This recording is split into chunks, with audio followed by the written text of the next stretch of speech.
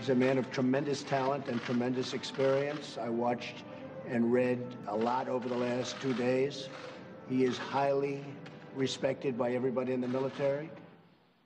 McMaster is a replacement for General Michael Flynn, who's survived only 24 days in the job after questions emerged about inappropriate communications with Russia. So there's a good deal of relief here in Washington about this appointment.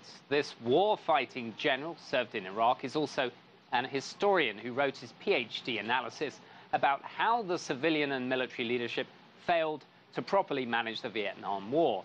McMaster's most recent role has been as a kind of army futurologist, trying to work out what the US will need to maintain its military edge into the future. But McMaster was not uncritical of the recent reliance on drone warfare and surveillance technology, which ramped up under President Obama. In 2013, McMaster said, and I quote, "We assumed that advances in information surveillance technology, technical intelligence collection, automated decision-making tools, and so on, were going to make war fast, cheap, efficient, and relatively risk-free. That technology would lift the fog of war and make warfare essentially a targeting exercise in which we gain visibility on enemy organizations and strike those organizations from a safe distance." And he says that's not true, of course.